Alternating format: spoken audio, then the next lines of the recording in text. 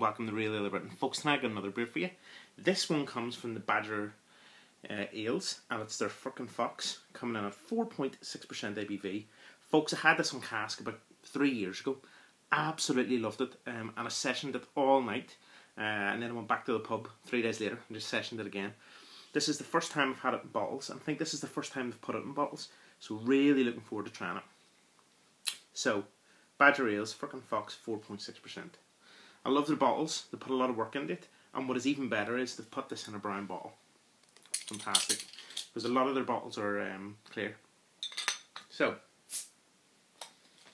beer had a nice hiss, and as always, Badger glass, straight in with the pour.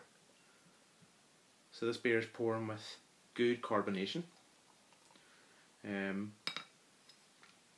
Just leave it there. It's poured a 3-finger head, which is just off-white in colour, and the beer is completely transparent, as you'd expect, because other beers are pasteurised.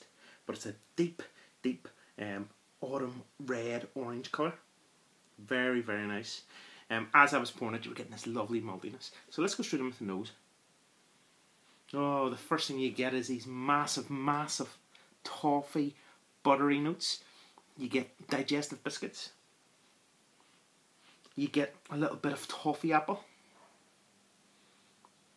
You get fresh white bread. And you get a light lemon note as well. I'm going straight in. Cheers.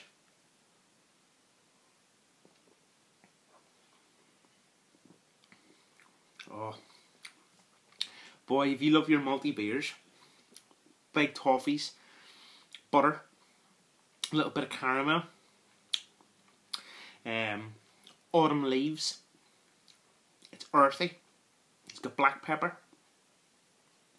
Then there's this wonderful, very light citrus lemon notes, which is intercepted with a beautiful grassy bitterness. This beer to me is an autumn beer. You know, one of them ones, you've worked hard all day, the nights are starting to get short, but become longer as it gets dark. You want to come in, you want to sit back, you want to relax. Folks, this is the beer for you. Or not even that, you know, a very late summer's evening, maybe just before the sun goes down, sitting out in the garden.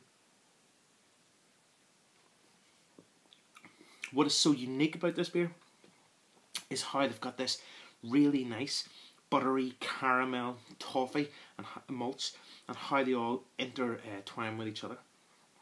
The malts and the hops go absolutely fantastic, and there's this wonderful, as I said, light citrus lemon note starting to pop through. Carbonation wise, this beer's spot on. You know, 4.6%, very sessionable. Very good beer. Probably one of their best in bottle format, and it reminds me so much of the cask.